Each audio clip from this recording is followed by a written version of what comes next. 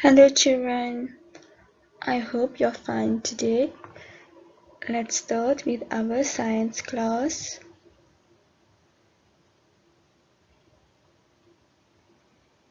Open your book on the page 109.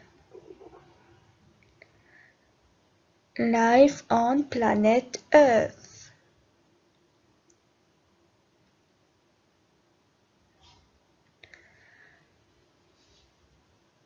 We will start to read. When astronauts from outer space observe our planet, they see a sphere with beautiful colors as shown in figure 6. So figure 6 you have a picture of planet Earth. Now you have to find out at the top how long does the moon take to make a complete rotation around the Earth. So what do you think? How long does the moon take to make a complete rotation around the Earth? You will have to find out. So the moon is going to take around 27 days to make a complete rotation around the Earth. Okay, Earth is the only planet in the solar system on which life is known to exist. And why is this possible? Because the Earth is just at the right distance from the Sun, so that it is neither too hot nor too cold, as well as water, air, and soil are present on planet Earth. Life exists almost everywhere on the planet. Life, which means living things, animals, plants, human beings, almost everywhere we do exist.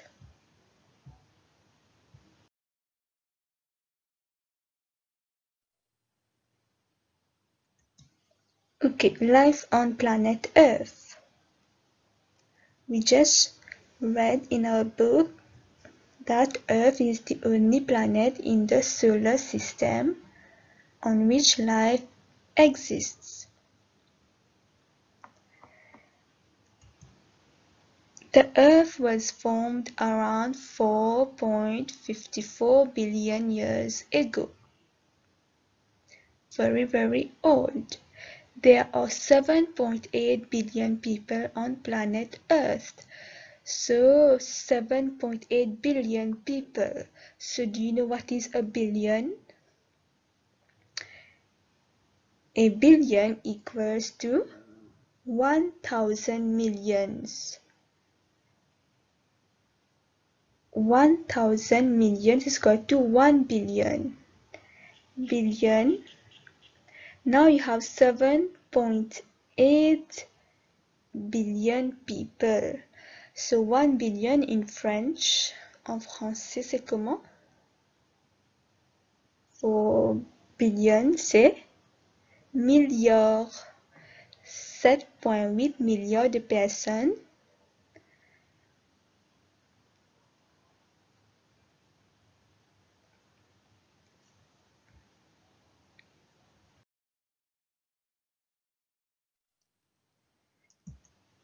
Turn your page 110. You are going to observe the figure 7, life on Earth. So figure 7 shows places where we can see living things. We are going to identify the places together, and you're going to note down in your book the names of plants and animals that you can see in each place. So the figures, let us take a look at the pictures. You have a lake, forest, a mountain, soil, cave, and desert.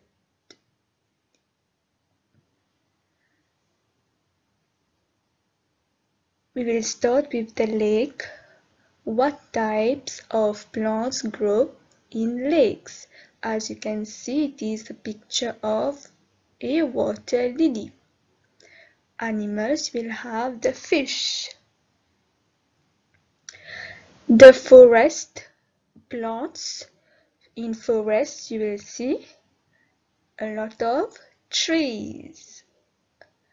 And animals you might see in the forest, for example, deer.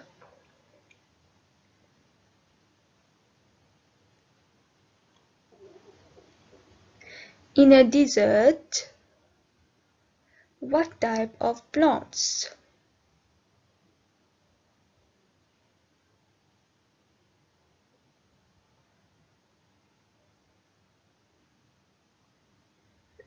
So in a desert you might have some cactus plants, and as you can see in the picture, you have what type of animal? You have it is a snake.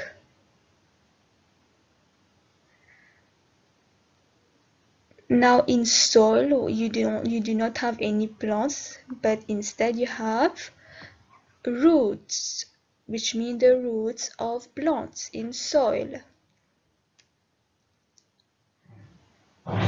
Animals, you have earthworms.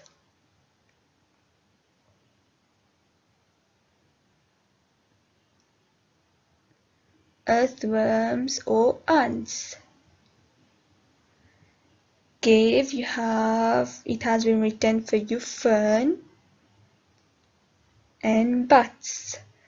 In mountains, what plants you have? In mountains, you might have fern or shrubs. Shrubs. Animals, you might have in mountains, mostly birds. Okay, all living things depend on each other for their survival. People and animals depend on plants. We are going to see.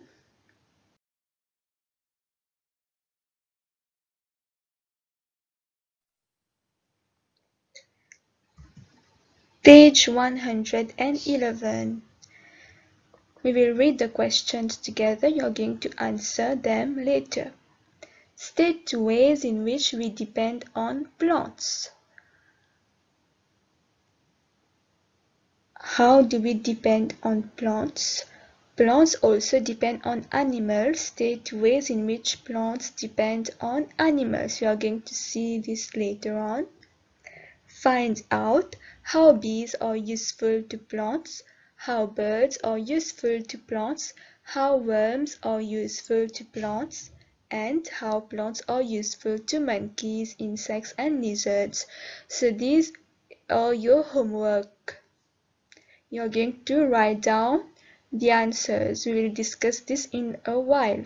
So for our next class, we'll be doing activity 4, caring for planet Earth. Okay, let's move on.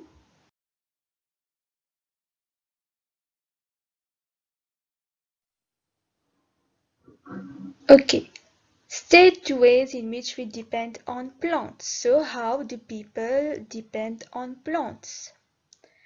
People depend on plants for food.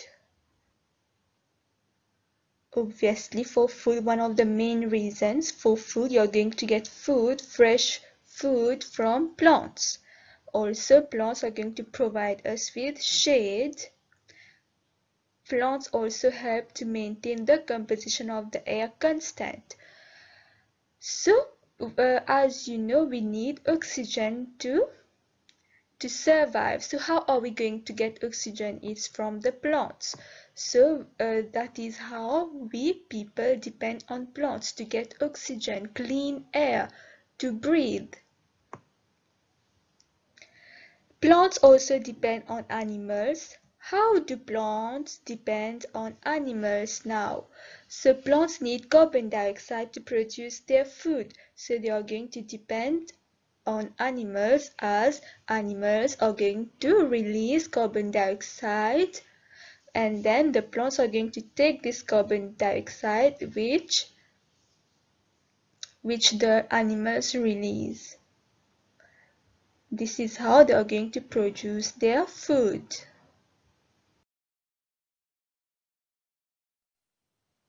Let's move on.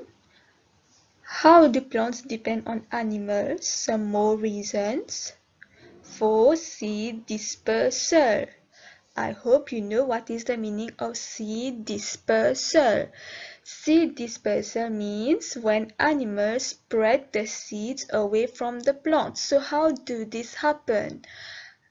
Animals of all sizes and all sorts help plants to disperse their seeds. How do they do this? So the animals are going to collect the fruits or seeds. They're going to collect them and bury them to eat later. So when they're going to bury them, they often forget about them. And when they forget about the seeds and the other seeds in the soil, what happens to the seeds? The seeds are going to germinate in their new location. So when they germinate, they are going to produce new plants. So this is how plants depend on animals.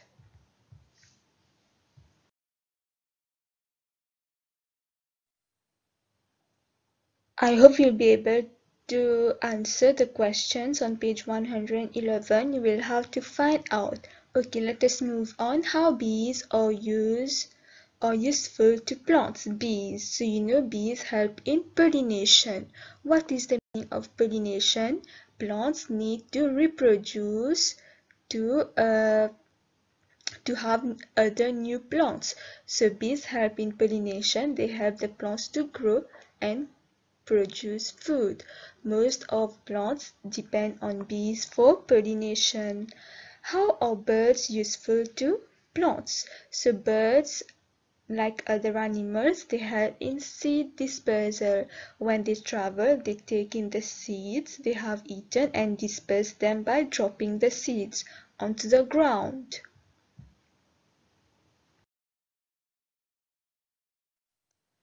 How are worms useful to plants? So worms help to make the soil good to grow healthy plants and to provide us with food. So as you know, worms they live inside the soil. So worms eat other pests as well and help to reduce the number of bacteria and microbes that the pests may bring to the plants. When worms move inside the soil, they are going to move there. They are going to make a place.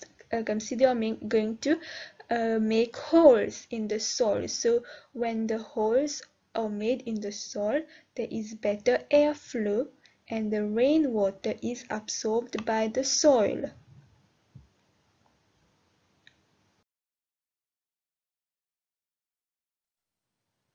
Okay, that's all for today. I hope you have well understood your lesson, what we just did today live on planet Earth. I hope you'll be revising at home and complete your questions on page 111. Do not forget also to note down the main points. Okay, so take care, children. See you later.